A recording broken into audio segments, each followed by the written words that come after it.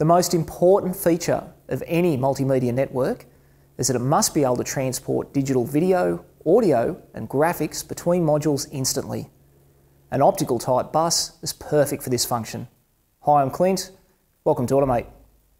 Most optical buses can transmit and receive data at speeds of up to 150 megabits per second.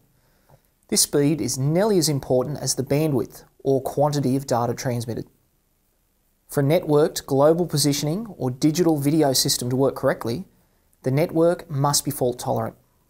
But unlike a copper wire-based connection, the optical fibre network can cause problems or DTCs due to light signal clarity. Apart from testing voltage supplies and grounds, a multimeter is not much use when diagnosing an optical bus network. Along with some knowledge of the system under test, we need to use a systematic approach and a few simple yet specialised tools to make the correct diagnosis. The data transfer in a MOST network travels in one direction only. If we look at the topology, we can see it is formed as a circle and commonly called a ring main.